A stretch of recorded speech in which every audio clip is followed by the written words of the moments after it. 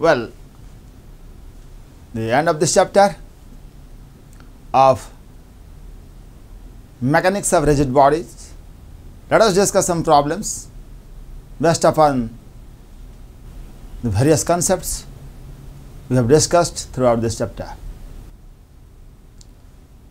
The problem we are taking now is the impact of the rigid body. This is a stick of mass m and length L, and linear impulse, let it be J, is acting as shown in the diagram at the end of the rod, which is perpendicular to the rod. Find the center mass velocity, angular velocity of the rod, and its kinetic energy.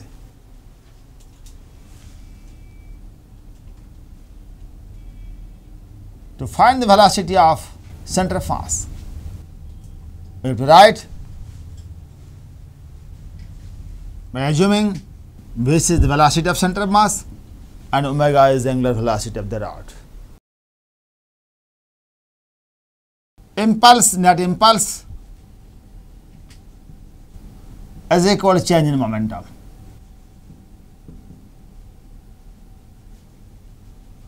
That is what our impulse momentum equation says. Net linear impulse, change in linear momentum. Initially the rod was at rest, it gains a velocity Vc.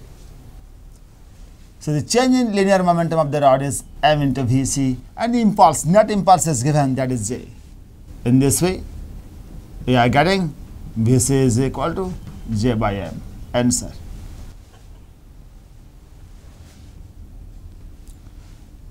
Same impulse momentum equation we have to apply, but here instead of linear impulse, we can write net angular impulse is equal to change in angular momentum. And reference point we have taken about center of mass. About center of mass, the angular impulse is linear impulse into L by 2. And the angular velocity increases from 0 to omega. So the change in angular momentum is equal to about the center of mass is equal to IC into omega. IC is equal to ml square by 12 into omega, and we are getting omega is equal to J upon ml. J upon ml, that is omega. Then total kinetic energy, which is equal to kinetic energy of translation plus kinetic energy of rotation. Translational kinetic energy half mvc square, rotational kinetic energy half IC into omega square. We are applying three different concepts. Vc is equal to J by m and IC is equal to ml square by 12 into omega is equal to J by 6J by ml.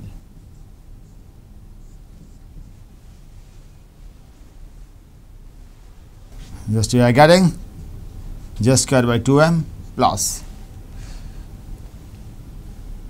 is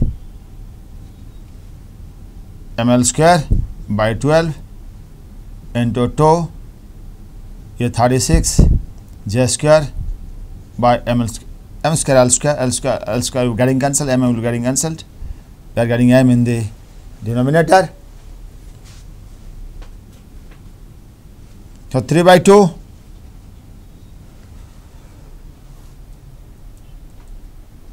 plus 1 by 2, that's equal to 2 J square by m. Answer. So we applied these three concepts. Concept of impulse momentum equation for linear case, in angular case, and concept of translation and rotational kinetic energy. Adding this two, we are getting the total kinetic energy is equal to J square by M. Let us take another example. This example I have chosen from dynamics. Let us take the disk of mass m, radius r, and initially the disk is stationary. Stationary disk is placed on a plank.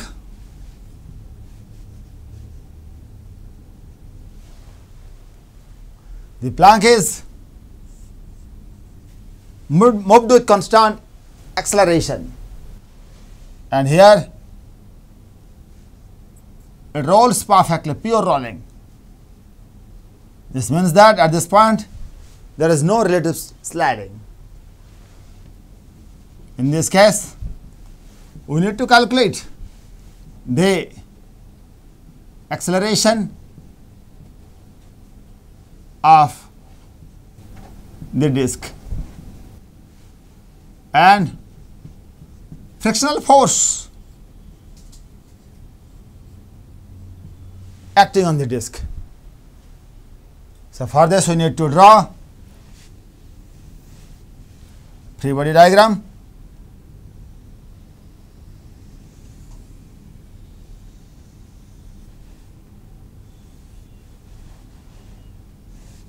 Frictional force, let it be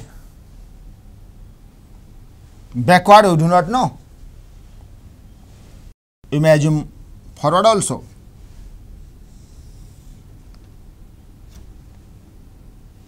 Let us assume that acceleration of the disk is AC and angular acceleration of the disk is alpha.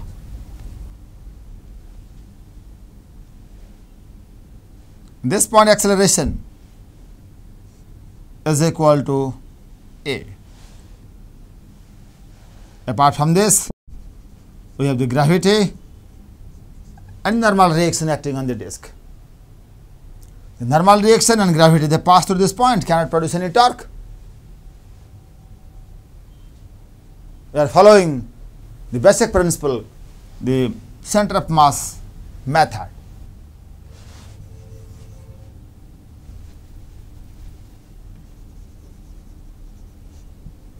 Method 1,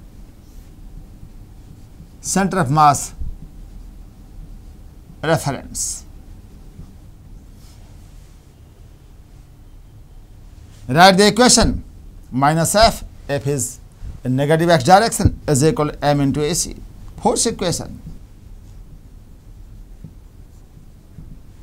Then you can just write torque equation.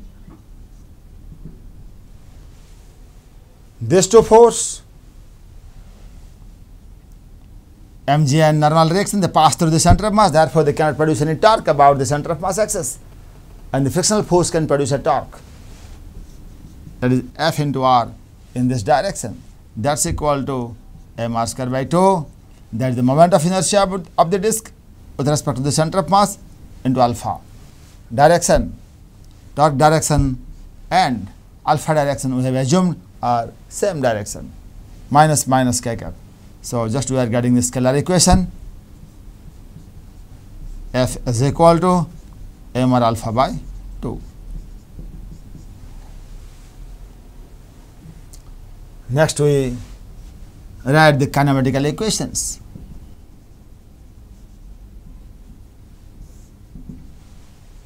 Which tells that at this point, axis of this point P is equal to A.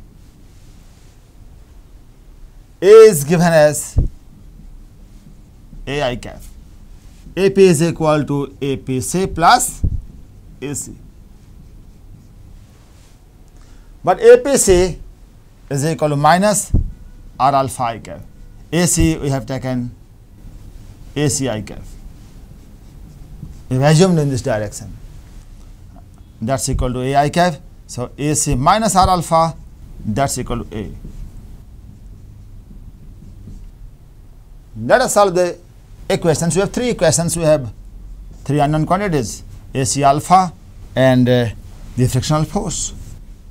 We have three unknown quantities and three equations, 1, 2 and 3. So from equation 1, calculate AC, substitute here. From equation 2, you can calculate alpha and substitute here to find the frictional force. Using equations 1, 2 and 3. We have from the first equation, AC can be written as minus F by M and substitute here. AC minus R alpha. R alpha will be equal to 2F by M.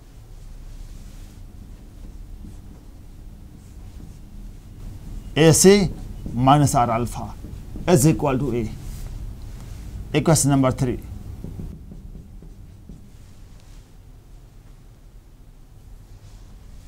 That's equal to A. A is given.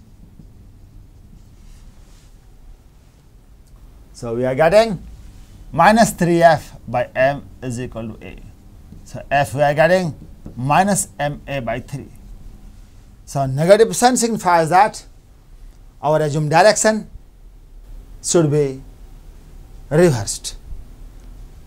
Physically, it is evident that the force of friction acting on the disc is directed towards right. That's the idea. And its magnitude is equal to MA by 3. Answer. Once you get the force of friction, then acceleration of the center of mass of the disc we can calculate. AC is equal to minus F by M, but force you are getting this much, minus into minus plus, that is A by 3. Answer. And alpha, when you are getting F equal to this much, minus MA by 3, and that is equal to, or once you get AC, you can substitute here to get the alpha in this way also you can get. Or you can substitute the force of friction here to get alpha. In both the ways you can get some answer. F is equal to minus MA by 3 is equal to M or alpha by 2. In this way, we are getting alpha is equal to A by 3 or minus. Minus sign signifies that alpha will be in reverse direction. So alpha will be in reverse direction. This is the direction of alpha, and this should be the direction of the force of friction.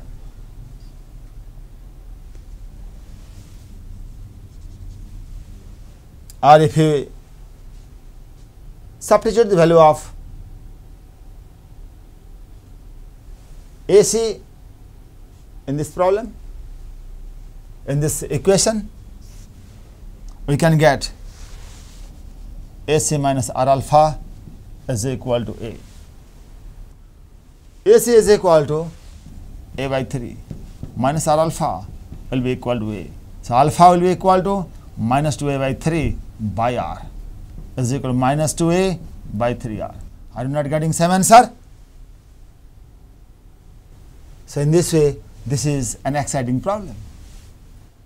To use the force equation, the torque equation, and the kinematics of rolling. We can also ask the minimum coefficient of friction required for pure rolling in this case.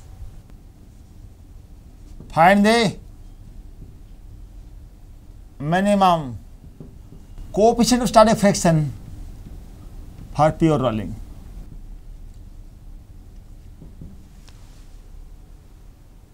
To solve this problem, we need to write the equation, force equation along y direction, which states that the net force along y direction is equal to N minus mg, that's equal to m into acceleration of the center of mass along y direction, that's equal to 0. So in this way, we are getting normal reaction is equal to weight of the body. Then another one equation we have to write, that is none other than law of static friction, which states that the static frictional force is less than or equal to the limiting static friction. That's equal to mu s into n, and you substitute the value of n. Two additional equations you need to write: the force equation along y direction and the law of static friction. Fs. We have got Fs, that's equal to ma by 3, is less than mu s, n is equal to mg. So you are getting mu s should be greater than or equal to a by 3g. So minimum value of the coefficient of static friction required for pure rolling is equal to a by 3g. That is the answer. Sometimes this problem can be asked a slightly different way. When the acceleration of this plank is given, no need of giving the force acting on the plank. Now, instead of acceleration of the plank, let us apply force F on the plank in rightward direction, and that is given. Instead of acceleration, the force is given, which is acting on the plank, and its mass should be mentioned now. Let us assume that its mass is m and disk mass is small m. The first problem, find the accelerations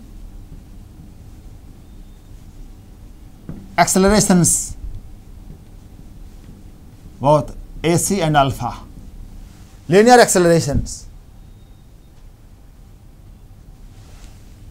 of the bodies, means both disk and plank, and static force of friction acting if the disk rolls perfectly.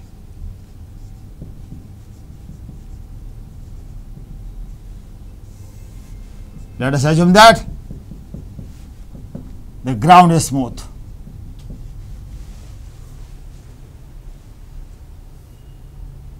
Then you may add some other questions. For this, find minimum value of mu s. To solve this problem, you have to write the force equation of the disk along x direction, along y direction, torque equation of the disk along z direction. Additional equation you need to write, that is the force equation on the plank, along with the law of static friction if you intend to calculate the minimum coefficient of static friction. Let us draw the FBD and write the equation first.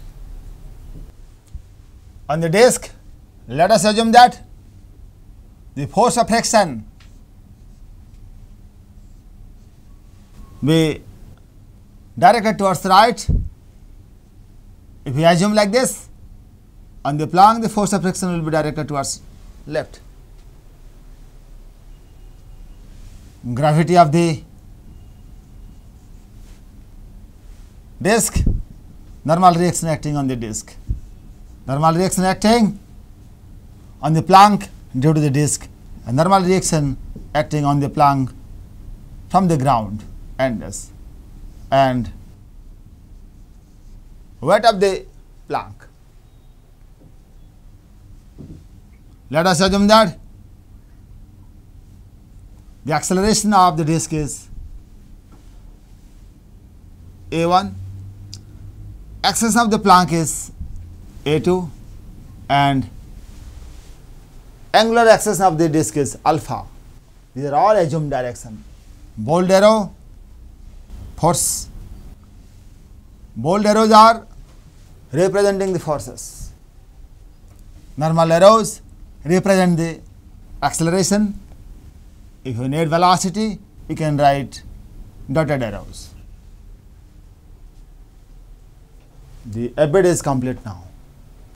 Let us write the force equation on the disk.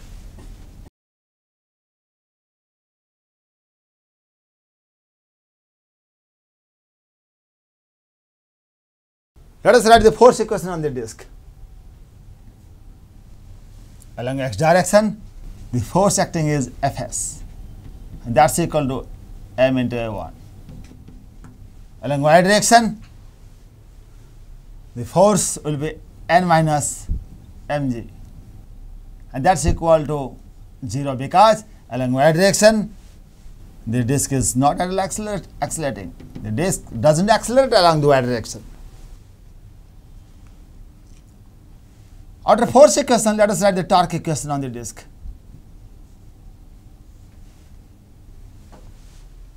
Along z direction, about the center of mass. Normal reaction, the gravity, they pass through the center of mass of the disk, therefore they cannot produce a torque about the center of mass. The torque is produced by the force of friction. And we have assumed the force of friction in rightward direction. It will produce a torque in anticlockwise direction, but we have assumed alpha in clockwise direction. If you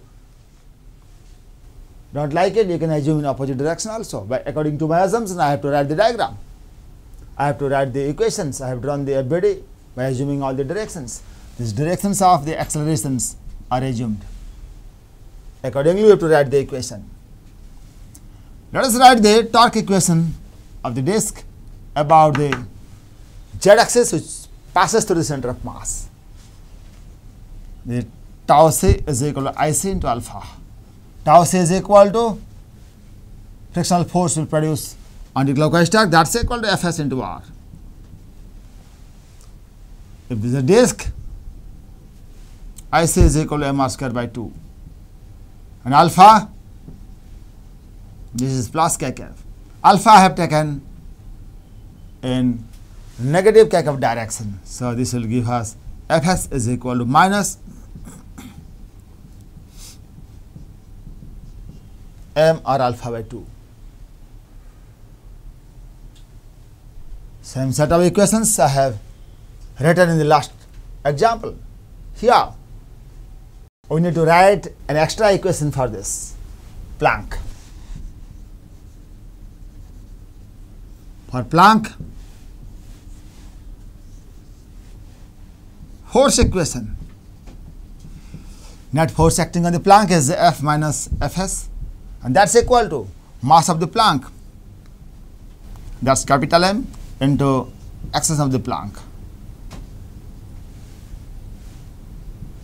Third is fourth equation.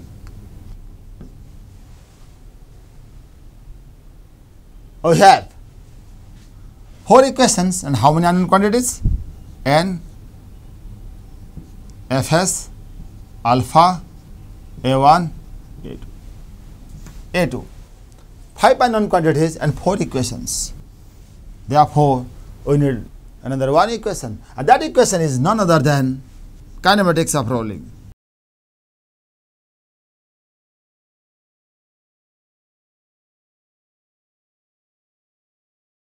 It states that acceleration of this point along x direction is equal to acceleration of this point q along x direction. Apx is equal to aqx. Acceleration of p with respect to c along x direction plus acceleration of the center of mass of the disk along x direction is equal to acceleration of q along x direction.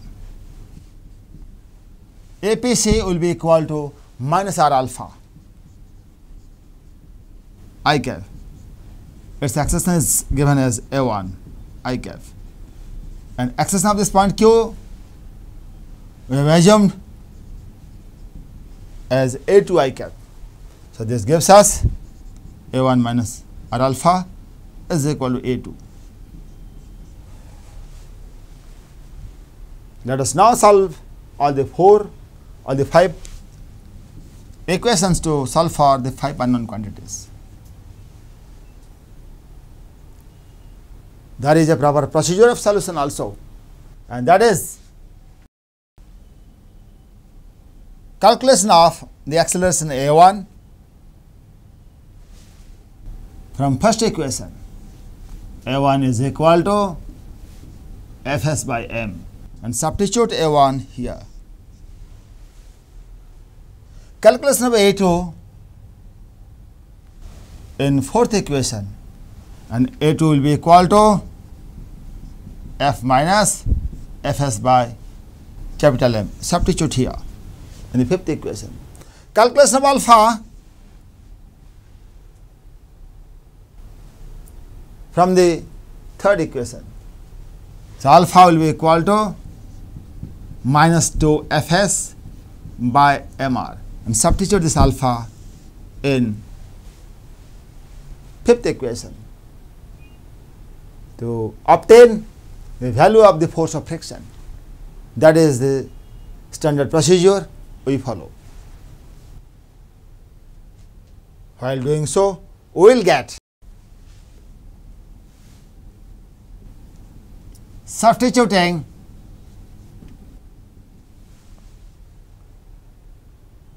A1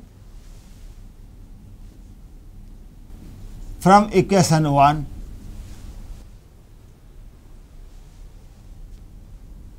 A2 from equation 4,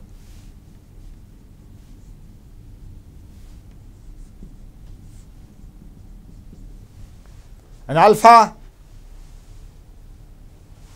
from equation 3.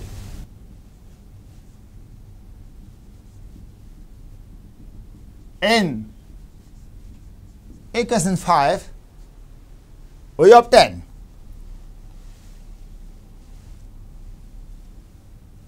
Fs by m minus r into alpha will be equal to minus 2 Fs by Mr is equal to A2. A2 will be equal to F minus Fs by capital M. R will be getting cancelled. Minus into minus plus 2 Fs by m plus Fs by m, that is 3 Fs by small m, and Fs by capital M you take it to the side, and in the right hand side you are left behind with the term F by capital M. So Fs 3 by m plus 1 by capital M is equal to 1 by capital M. So Fs is equal to F by capital M by 3 by small m plus 1 by capital M. You can still simplify this factor. That's equal to F by 3 capital M plus M. Let us recheck the steps. Here we have left 2. So let us put 2 here, 2 Fs by capital M. So here you can write 2. So Fs, if you take common, 3 by small m plus 2 by capital M is equal to capital F by capital M. So you are getting F by m upon 3 by small m plus 2 by capital M. So here is a change, 3m plus 2 into small m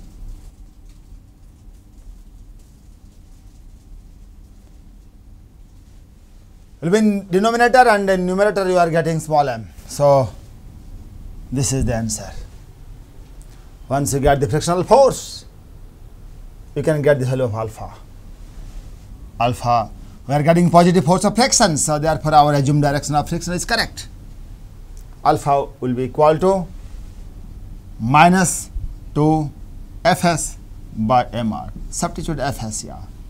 So you are getting minus 2 by small m by r, F into small m, 3m plus 2 small m So it is getting cancelled. So you are getting minus 2f by r by 3m plus 2 small m. The negative sign signifies that we have to alter the direction of alpha. So the alpha will be outward. Answer. Once you get the alpha,